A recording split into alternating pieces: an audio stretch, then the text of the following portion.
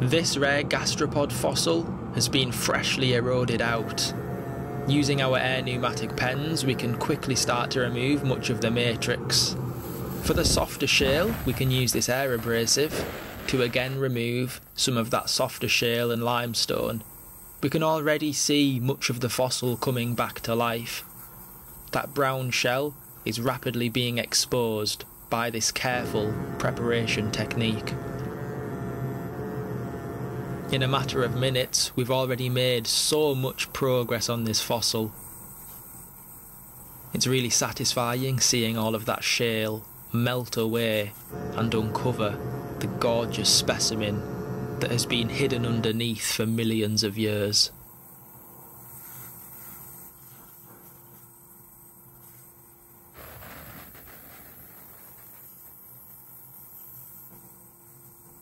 Preparing a fossil such as this has got to be one of the quickest examples of fossil preparation.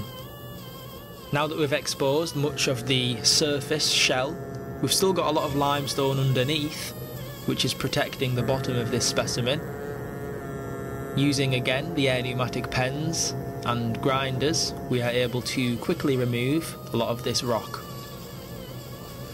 Of course, you have to be very careful using this type of tool near to the fossil itself so that you don't accidentally damage it.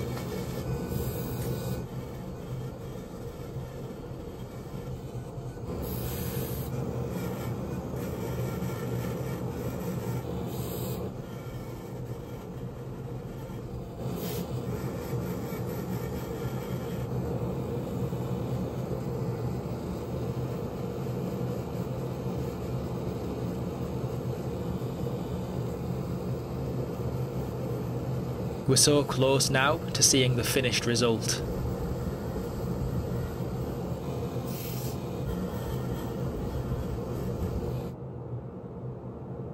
That's all of the rock removed.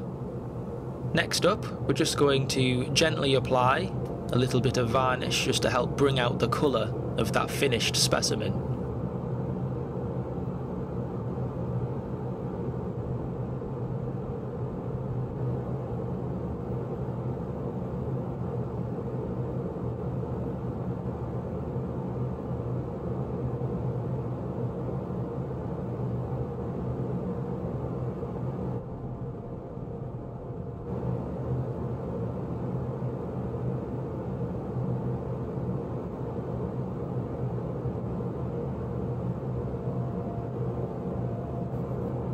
Finally, we help bring out that shine from the varnish that we've just applied.